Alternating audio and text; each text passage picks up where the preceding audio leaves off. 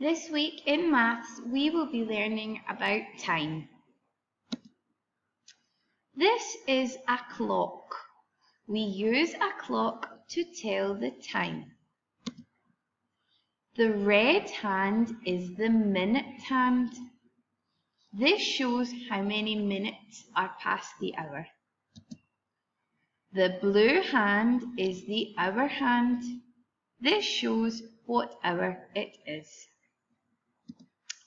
On this clock, the minute hand is pointing to 12 and the hour hand is pointing to 8.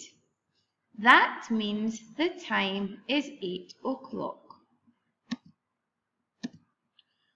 On this clock, the minute hand is pointing to 12 and the blue hand is pointing to 2. That means the time is 2 o'clock. On this clock, the minute hand is pointing to 12 and the hour hand is pointing to 6. This means it is 6 o'clock. What time is it on this clock? Well done, it's 3 o'clock. What time is it on this clock? Excellent, it's 10 o'clock. You also might know about a digital clock. This is the time shown on iPads, on your mobile phone, on cameras, on the computer. We know if we look at the two numbers at the beginning, this tells us the hour. The two numbers at the end tell us the minute. On this clock, the time is 8 o'clock. This clock shows 3 o'clock. In digital time, it is shown like this. This clock shows 10 o'clock. In digital time, it looks like this.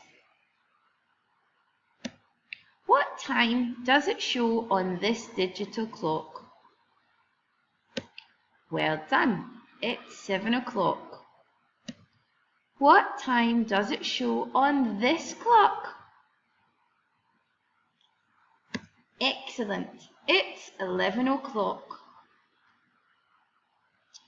This week we will also be learning to tell the time to half past the hour. If we look at this clock, we can see that half of the clock is orange. When the minute hand is pointing to 6, so half of the clock, it means half past. We can see that the hour hand is between the 9 and the 10 because it has gone past 9 o'clock. So this clock shows 9:30. On this clock, the big hand is pointing to 6 and the minute hand is pointing between 12 and 1. It has gone past 12, so the time is 12:30.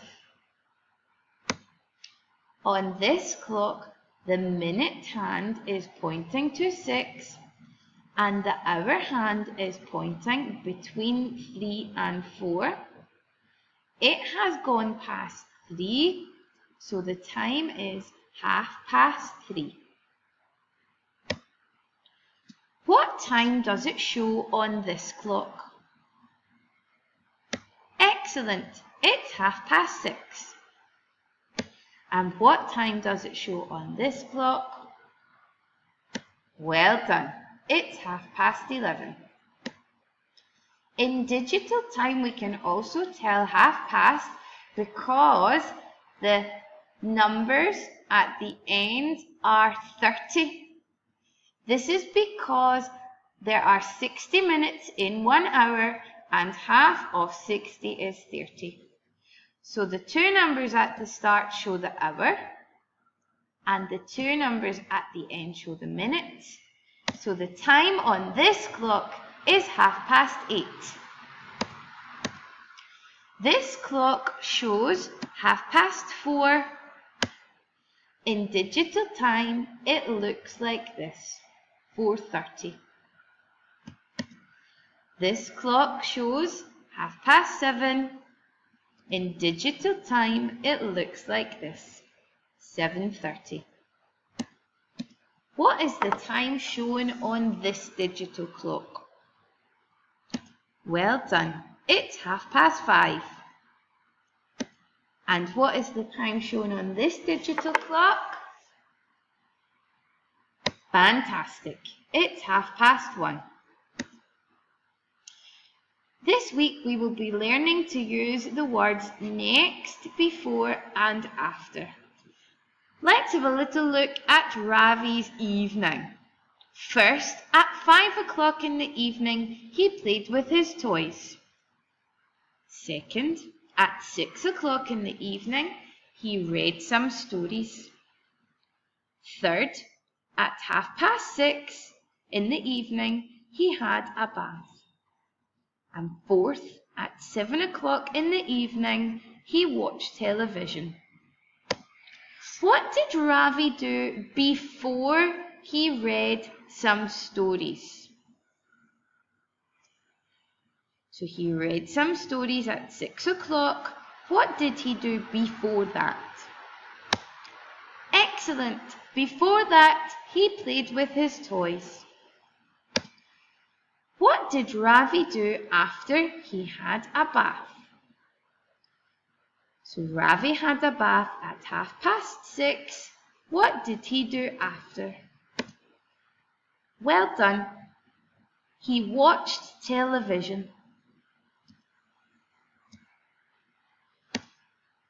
This week we will also be comparing and estimating time. We can use these words to help us to compare time. These words are earlier and later. Both Lulu and Sam left their homes at 8 o'clock in the morning. Lulu arrived at school at 8:30. Sam arrived at school at 9 o'clock. We can say that Lulu arrived earlier than Sam because 8:30 is before 9 o'clock. We can say that Sam arrived later than Lulu because 9 o'clock is later than 8:30. Here is a calendar. This is for the year 2014 and shows the month of June. There are 7 days in 1 week. The days of the week are Sunday, Monday, Tuesday, Wednesday, Thursday, Friday and Saturday. Sunday to Thursday are all called weekdays. Friday and Saturday are called weekends. June is a month of the year. There are 30 days in June. The first day of the month falls on a Sunday, and the last day of the month falls on a Monday. This is a calendar for all the months of the year in 2014. There are 12 months of the year, and the first month of the year is January, and the last month of the year is December. I hope you enjoy learning about time this week. Happy learning!